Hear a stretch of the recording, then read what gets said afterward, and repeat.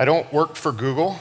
I don't work for Microsoft. I don't work for Amazon. I don't work at any of the places you would think you'd need to work to do kind of deep JavaScript infrastructure. And I never have. I've never built anything that would make you think that I should be tackling a JavaScript runtime. In fact, the most commercially successful software I've ever written was Rails, which is the opposite of a JavaScript runtime. Which makes me wonder, and maybe makes you wonder, but if you're too nice to say it, why I'm up here talking about this. So that's what we're going to talk about. The answer is a couple years ago, a friend and I decided we needed to find something to work on. We didn't like our jobs. We didn't like the company we were working for. We wanted to work on something that we could make good. And we decided to build a CDN, which is something that had been irritating us for a long time. So while I don't work at Google and Microsoft and Amazon, and I've only ever worked on Rails, I also get really mad when tools that I am using don't do what I want. And so 22 months ago, I think that's exactly right. It was the CDN. It's like CDNs are kind of hot garbage. They're the same thing they've been for the last 15 years. They don't really solve problems that I have as a developer. They tend to solve problems that other people have that don't make any sense to me. And so we decided, hey, let's make a CDN for developers. Let's actually solve this problem. And you'll notice I'm not talking about a runtime yet. So over the next 22 months is kind of how we got to what we're talking about today. So when you decide to make a CDN, the very first thing you start thinking about is you usually want a proxy server of some kind and some level of caching. And anyone who's ever used Nginx knows it's crazy fast, it's crazy reliable. It's that category of infrastructure that you just use, you don't modify, because it's so good that the friction it takes to make it do what you want is high if it's not already. Nginx lets you script it with Lua. So what we did is we sat down and we started trying to build features for our mythical programmer-friendly CDN in Lua, which was okay, except Lua and Nginx have a terrible programming model. You basically write a giant config file and you inline your Lua with it. You hook into certain events during the request. It's not a fun thing to build. So 2 months later, we wrote our own proxy from scratch in Go, which is delightful. Go is an amazing way to build network services. We were very productive. We were able to ship a lot of features. We gave people a really cool web UI for, hey, this is all the different things you can do with our proxy that we've now built for ourselves that you can't see the code for, but you can just trust it works really well. And we immediately got like hundreds of feature requests. And these aren't, I mean, anytime you build something from scratch, you're going to get a lot of feature requests. You're going to get a lot of things that you just shouldn't do for people. Like, really, the answer to a lot of feature requests is no. But this time what happened is we got a lot of feature requests, a lot of different use cases we were hearing, and they were all legit. And what ended up happening, I think, is as we were talking to our customers about this stuff, we sort of realized that they were asking for a different level of product than what we were providing. Basically, our customers were asking us for the ability to implement their own logic. It wasn't a thing we could solve with a UI.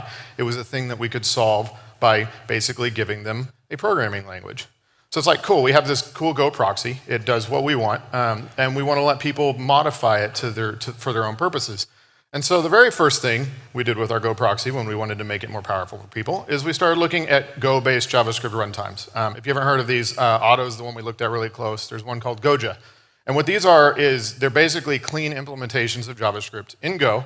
They're relatively safe. They're not doing low-level memory management. You're kind of immune to a lot of the security problems you'd have by letting people run code, usually. So it seemed like a good thing to start with. Problem is, JavaScript is really slow, like really slow. It's actually ridiculously slow. And we all use JavaScript, and it's not a thing we think all the time, but it's actually pretty terrible. If you look at what JavaScript's doing when it adds two numbers together, this is the series of instructions. Like, reading this takes 30 seconds. It's just not a simple thing that basically running JavaScript code. It's very complicated.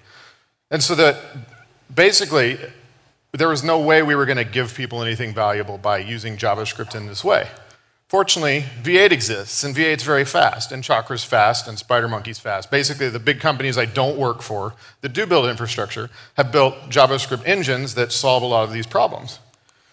And it's actually kind of fascinating how they solve the slow JavaScript problem. Here's what V8 does when it runs your code. This is the whole step. And there's one very, very important thing here, which code generation. What V8 actually does, as you run your JavaScript, as it's optimizing it, is it rewrites it in not JavaScript to make it fast.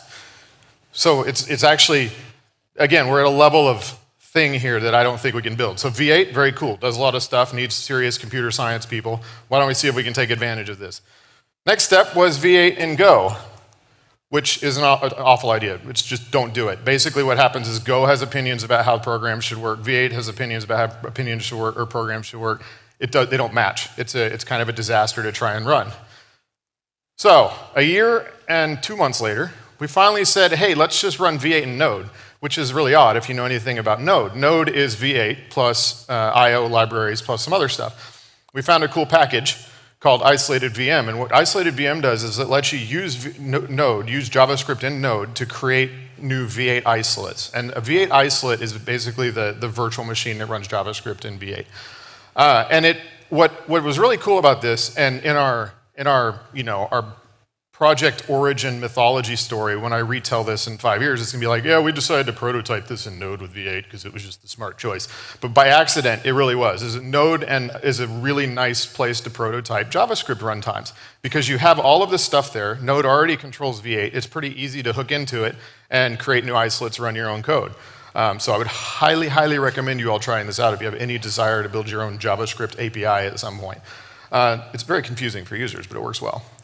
Problem with V8 and the problem with every JavaScript engine is they don't do anything. So like the fetch function that we'd use in the browser is really handy. It's the way we make HTTP requests, get data from the internet, which is kind of the core of almost every program. So when you try and run fetch directly in V8, it'll just say, hey, I can't run this, I don't know what fetch is.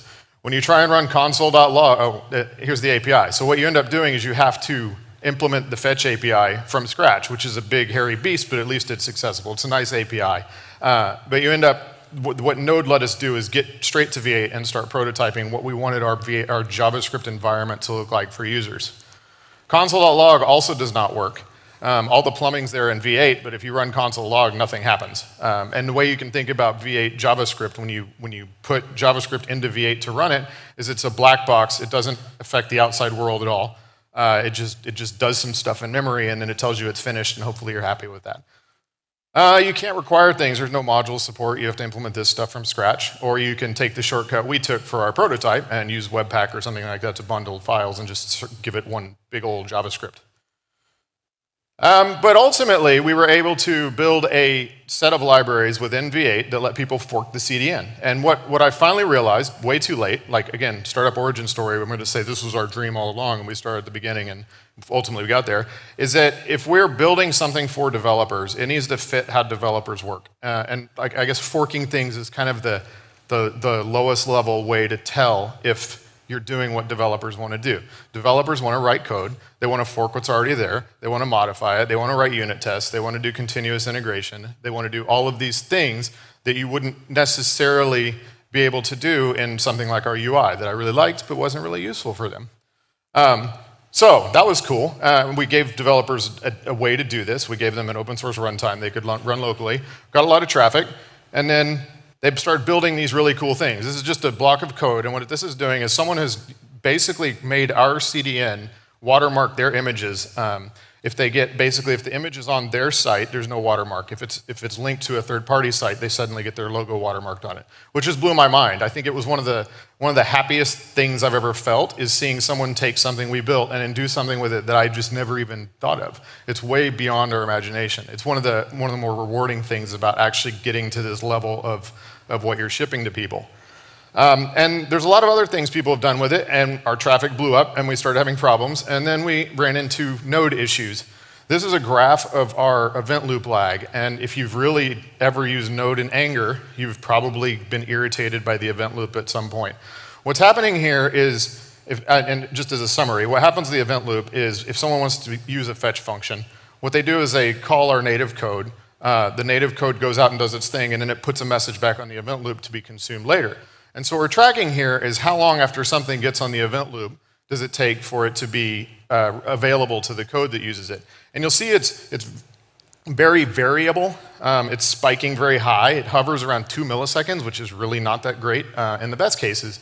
And so what's happened now is we've been successful enough with what we're now calling our prototype that we actually need to make this scale and perform consistently so we can do other stuff. Because once you get beyond HTTP, when you start talking about like terminating SSL connections or doing any of the other things that a CDN needs to do, this type of performance is just going to be a pain.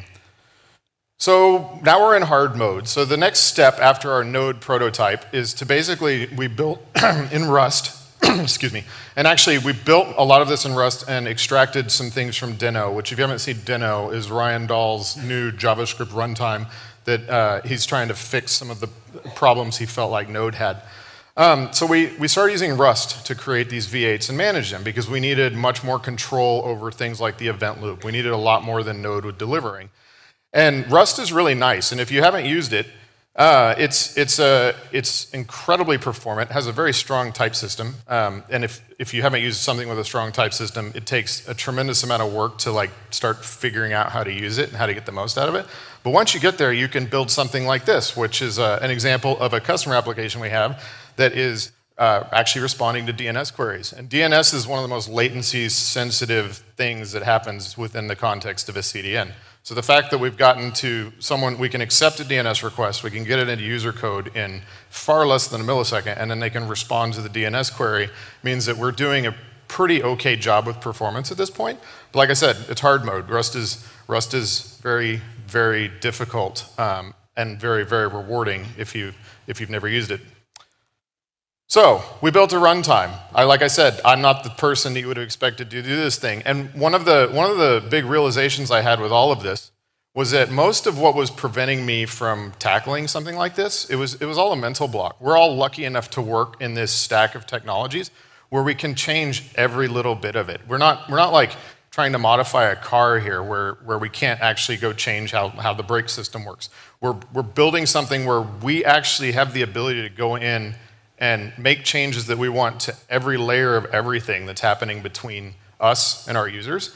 And the other really fascinating thing for me as we've done this has been to just compare the complexity of what I'm talking about with like just the general complexity of a front-end stack. So basically everything I just talked about is pretty complicated. There's a fair amount of things we had to learn, but it's actually, in my mind, it's simpler to put in your head and simpler to understand than your normal React application is.